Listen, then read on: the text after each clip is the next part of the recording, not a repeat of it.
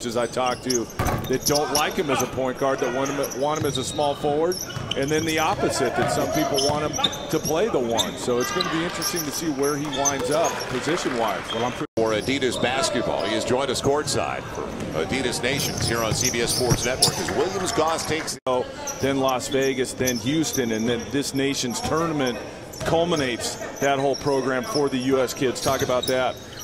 Well, yes, you know, see the first. We brought up Bam Testy, so it's got to be a thrill for them because they know the NBA players are going through the same at the NBA Combine. Right. Gatto, the director for Adidas Basketball Global Sports Marketing. And a real good match in our third place game as Pinson lays it off. And yeah, it's a beautiful pass to Trey Lyles. Your tailgate out, back him down. He does that frequently.